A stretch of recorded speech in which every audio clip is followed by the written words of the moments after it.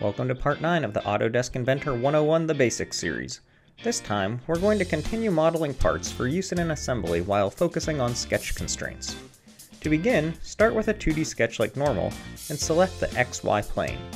Now, sketch 4 circles, 2 larger circles, both having a smaller circle inside of them.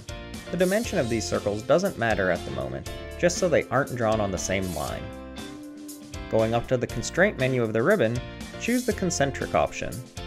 In order, left-click on the top circle, followed by the inner top circle, and then the bottom 2 circles. You will see that the circles are now set about the same center point. Next, select the Vertical command from the Constraints menu, and then select the center points from the 2 circle groups. Notice all 4 circles are now in line with each other. The last constraint that we will apply is the Equal constraint. Choose the 2 larger circles, and then the 2 smaller circles. Now, dimension the top circle to be 0.75 inch in diameter, and the smaller circle to have a 0.5 inch diameter. The corresponding circles below will change in size accordingly.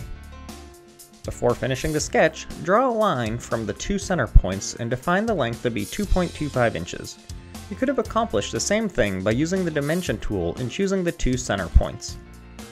Draw lines connecting the left edges and the right edges of both circles, and with the Trim command, clean up any excess lines. To finish the part, choose to extrude at a distance of 1/4 inch.